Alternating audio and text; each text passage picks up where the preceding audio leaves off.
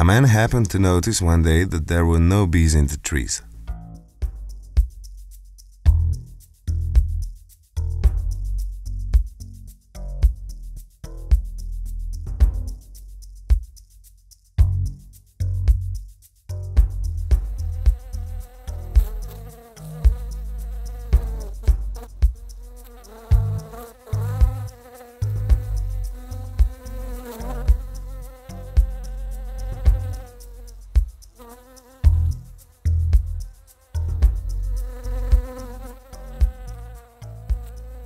All kinds of fruits and vegetables started disappearing from the stores.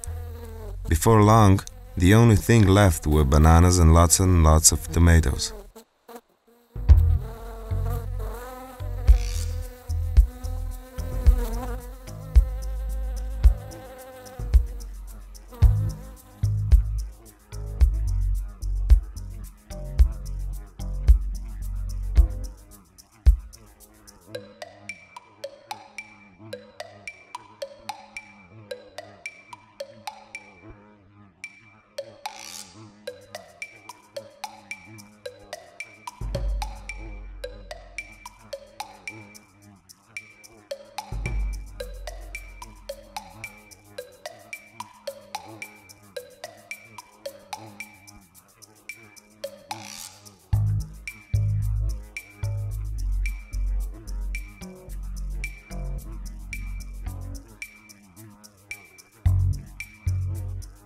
The man became alarmed when he read in the newspaper that a certain scientist had predicted the end of human existence.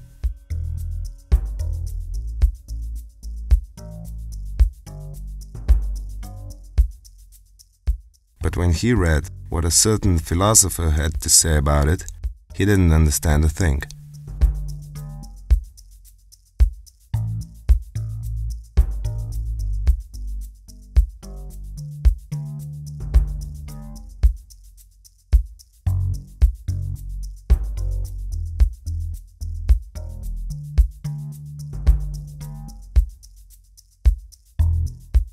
But surely somebody came up with a way to pollinate plants without using bees. He heard about a good idea that had in China. They used brushes to pollinate the plants, one at a time.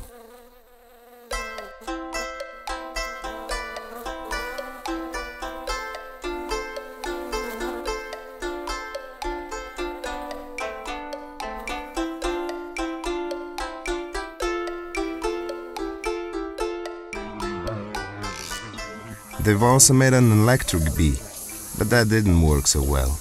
In other words, nature pollinates plants better than any artificial mechanism.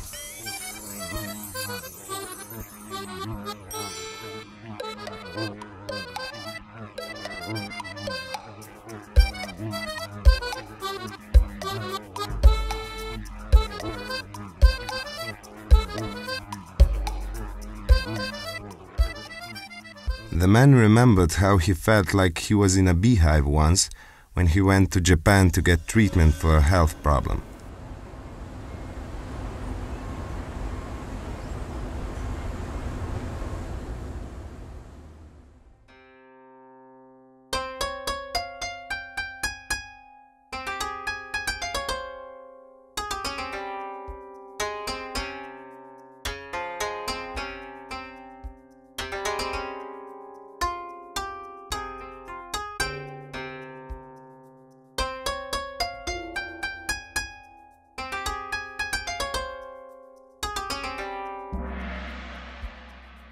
He felt the same way when he went walking through Jerusalem.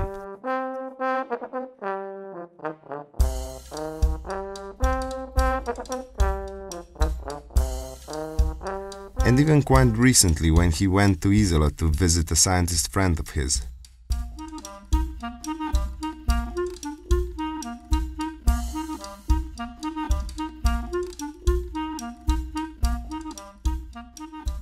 The friend found a kibbutz in Israel that specializes in producing bumblebees and ordered 2 packets. For the past several years, his friend has been researching the physics of flying. He is again occupied with the old myth that says bumblebees shouldn't be able to fly.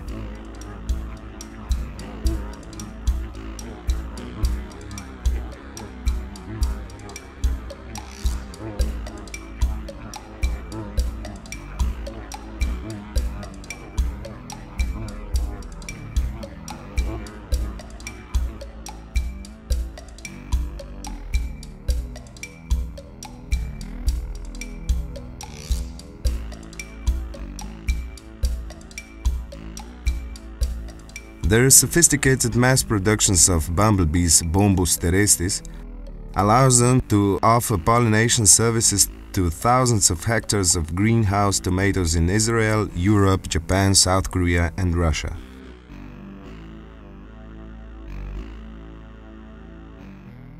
Two days later, a package of bumblebees arrived in Slovenia. After opening it, the scientists eagerly read the instructions, which included a true story about New Zealand. When farmers from England settled in New Zealand, they planted clover. But a few years later, all the clover had died out.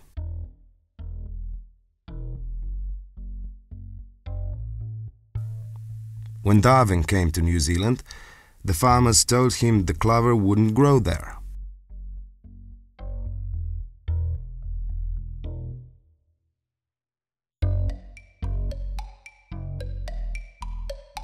They had 4 different kinds of bumblebees brought over from England, and in a few years the clover was again producing lots of seeds.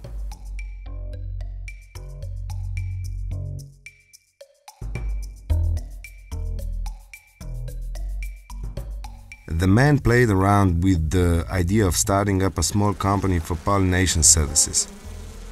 Services are important. His service would help preserve nature and humanity. It would be in the spirit of the time.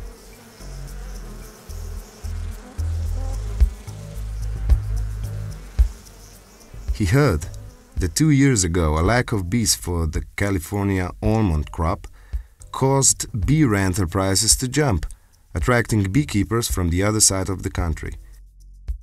In the US, many beekeepers make more money from providing pollination services than from making honey.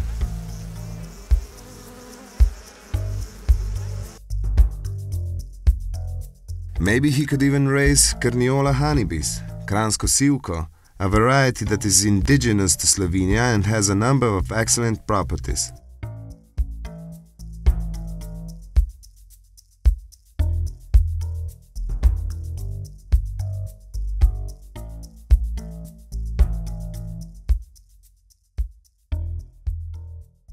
And now, Carniola honeybees are even making virgin honey, a kind of honey untouched by human hand. What really convinced him was the fact that Slovene honeybees had long ago been settled in Vienna.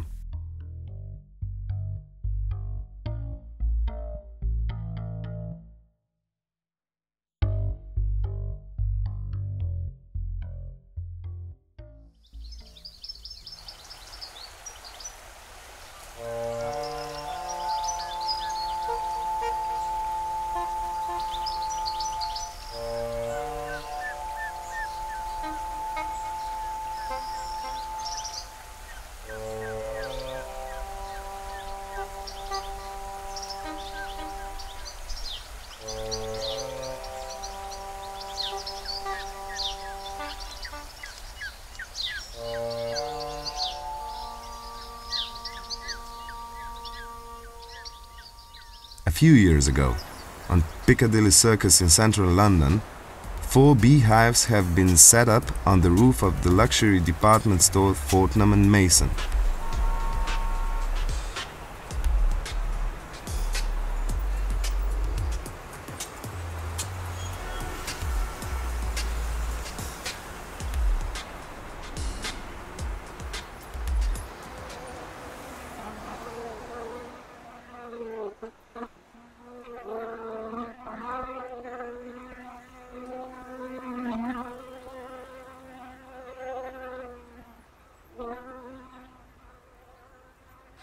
And the English treat them like queens.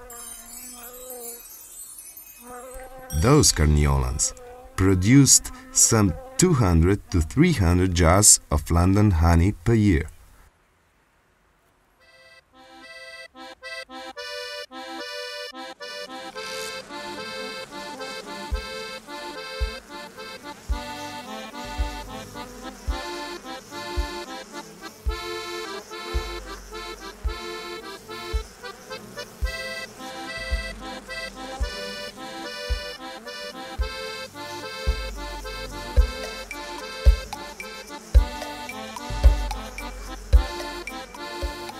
When the man went to buy his tickets for the opera, he also bought a jar of opera honey. For 25 years, those bees on the roof of the opera house Garnier have been producing honey from the finest Paris locations, from the trees and shrubs in the Bois de Boulogne, the chestnut trees on the Champs-Élysées, and the linden trees of the Palais Royal.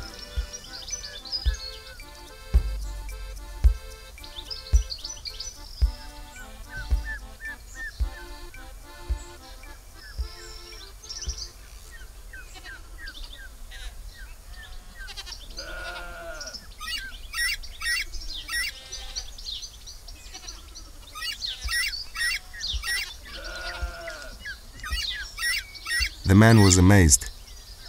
He had grown up on a farm, and as a boy he had been very close to nature. He had always thought of the city as something that was destroying nature, and saw the countryside as preserving it. Now, for the first time in his life, he was more worried about nature surviving in the countryside than in the city.